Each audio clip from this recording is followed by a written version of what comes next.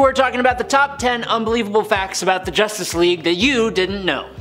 Boom, that's all we're gonna do. Number 10, the Apalexians. Superman's code against killing has been a fundamental part of his character for decades. When he does take someone's life, it's usually a big deal, like the end of the 2013 Man of Steel movie, or when he took out 3 Kryptonian criminals in Superman number 22. And then there's Justice League of America number 9. The story is a flashback as the team tells the insufferable Snapper Carr how they first came together fighting aliens from the planet Apalax. These aliens decided to come to Earth as a battleground for a war of succession to spare their own planet the damage, which is kind of rude. In the story, Superman is fighting an Apalexian that is composed of diamond. So, of course, Superman reverses his old trick of squeezing coal into diamonds by instead rubbing the alien's diamond body until it turns into coal and passed into the afterlife. When Snapper Carr asks how that's even possible, Superman quips that he, quote, rubbed the diamond creature the wrong way. That's messed up. That's really messed up. Man. Number 9. Society is so 1940. In the lead up to deciding to create a new superhero team, DC had created successful new versions of Golden Age heroes like Hawkman, Green Lantern, and Flash. This meant that a new version of the Golden Age Justice Society of America was a logical next step, but unlike the heroes, the name had to change. Julius Schwartz spoke about the use of the word society, saying, quote, "To me, society meant something you found on Park Avenue." In The Amazing World of Comics number 14, he continued, quote, "I felt that league was a stronger word, one that readers could identify with because of baseball leagues."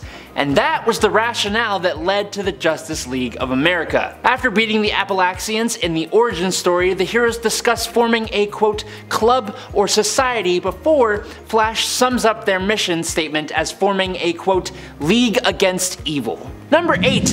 Atom's Chair. In Justice League of America number 14, the JLA unanimously votes for the 6-inch high crime-fighting Atom to be the newest member. The JLA returned to their HQ after a battle with the villainous Mr. Memory, and the Atom attends his first ever JLA meeting. At that very meeting, he discovers that while everyone else, who is normal-sized, has a chair, he does too. A tiny itty-bitty little chair down on the floor, forcing him to make eye contact with everyone's ankles. It is absolutely hilarious, but of course, the Atom is kind of bummed, understandably, until someone tells him to press the button on the arm of the chair, and surprise, the chair is designed to fly up until Atom's at face level with the rest of the team. He kept this little flying chair for a hot minute, and it's adorable. Number 7. Heroes versus writers? One of the wilder concepts of DC's original multiverse was the real world, which was just another universe named Earth Prime. The Flash discovers this in Flash number 166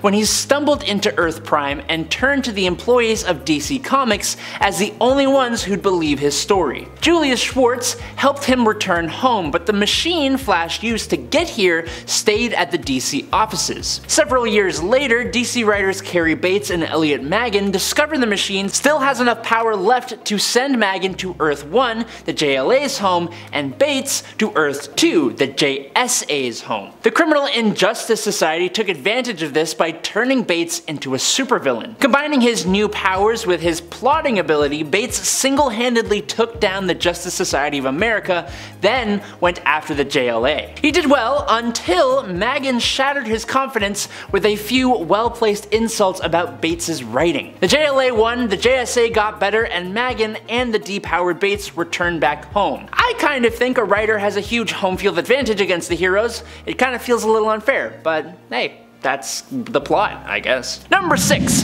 First villain. Despite how ridiculous the idea of a massive starfish-looking alien that can control minds is, Starro the Conqueror is still one of the Justice League's earliest and most dangerous foes. All the way back in The Brave and the Bold issue 28 from 1960, that's our first ever introduction to Starro. This was before he used starfish facehuggers to control minds, and instead, he would use a telepathic beam to control huge scores of people. When Starro did this to a town of people using using one of his deputies, the Flash happened to take note of the fact that one kid, Snapper Carr, possibly the most annoying kid to grace the pages of comics, was immune to the effects of Starro's mental control. But it was a mystery as to why.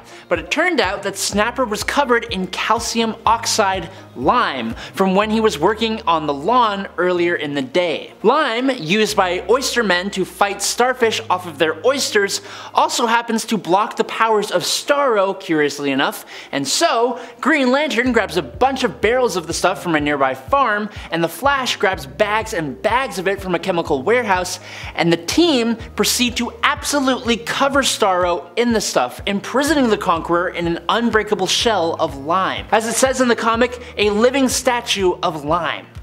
Damn. Starro would make several more appearances over the years, during which he would take over both New York and London, fight the Avengers, enslave galaxies, and in one alternate future, conquer the entire universe. And he's a starfish. It's weird. Number 5. Aquaman disbanded the team. In 1984, the JLA went through its biggest shift when Aquaman threw a hissy fit and kicked out all the coolest characters, probably because he was the least cool. After most of the original members failed to help fend off another alien invasion, Aquaman makes the call to dissolve the League and rewrite its charter. The new rules decreed that only heroes who could devote their full time to the JLA could be admitted as members. What was left was an entirely new and stupid Justice League consisting of Aquaman, Martian Manhunter, who is awesome, Zatanna, who is also awesome, Elongated Man, who is also awesome, and a crop of teenage heroes no one cared about named Vibe, Steel, not the Superman Steel, Vixen, and Gypsy. Those last two were the first non-white heroes to be on the team way past the time that Marvel did it. Aquaman then moved the team to Detroit. This was DC's effort to try and make its offerings seem more hip and contend with Marvel's youthful X-Men, so for some reason we got a lot of scenes involving breakdancing. But surprisingly, even with breakdancing, it was not a success. Boo. Number 4. Snapper. Lucas Snapper Carr is quite possibly the most annoying team mascot I have ever seen. Appearing for the first time when the League faced off against Starro, like we just talked about, Snapper Carr is characterized by what DC Comics thought would help their comics relate to the youth. He has a quote, youthful exuberance, incessantly snaps his fingers at literally everything, and has a tendency to inject really groan-worthy humor into serious situations. Sure, his intentions are usually good-natured, but Snapper Carr has earned a reputation among fans as extremely annoying, due to his penchant for making seemingly out-of-place jokes and remarks, even in moments of high tension.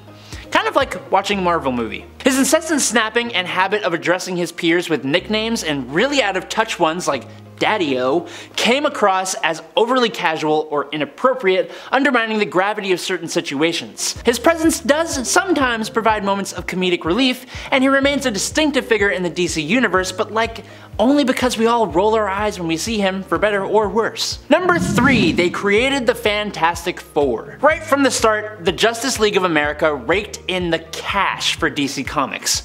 All that money rolling in caught the eye of their competitors, and specifically publisher Martin Goodman and his Timely Comics, the predecessor to Marvel Comics. Goodman ordered his chief writer, a guy by the name of Stan Lee, I think, to follow their example and come up with their own superhero team. Lee teamed up with artist Jack Kirby, and together the two fused minds and pen to create Marvel's first family. Fantastic Four #1 was created, a moment that is considered the birth of modern Marvel Comics. The monumental success of that series led to the creation of a bunch of other heroes, including Iron Man, Thor, and the Incredible Hulk, which in turn, after a delay in the printing of Daredevil #1, Stan Lee doubled down on the Justice League's winning formula and put those characters together to create the Avengers. Number 2. Black Canary. Black Canary has a very weird time in DC Comics and in the Justice League specifically. For starters, the character was created in 1947, so by 1983, DC was having trouble explaining why she still looked to be in her early 20s. To fix that, in Justice League of America number 220, DC revealed that the then current Black Canary was actually, get this, the daughter of the original and was kept in unconscious stasis due to her uncontrollable sonic scream while she grew up, and she just had her no longer with us mother's memories downloaded into her blank brain. As as you can imagine, DC canned that idea pretty soon after and would rather you just forget it happened altogether. But then in 1988, a story established Black Canary as a founding member of the Justice League instead of Wonder Woman, which was quite possibly one of the weirdest choices DC could have made. No hate on Black Canary, but instead of Wonder Woman?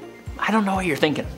I don't know. And finally, in at number 1, it's an Oreo addiction. Martian Manhunter is actually addicted to a brand of cookies in the DC universe called Chocos, which are similar to Oreos, and honestly, yeah, I totally understand this. He first acquires a taste for the delectable cookie when he isn't working on monitor duty. Basically, anytime he isn't working, he's eating from a bag of Chocos, and becomes something of a joke to his fellow Justice League members. Booster Gold, and Blue Beetle specifically, decide to play a joke on the Martian, so they take his remaining supply of Chocos and purchase the entire stock of Chocos from every retailer in the city.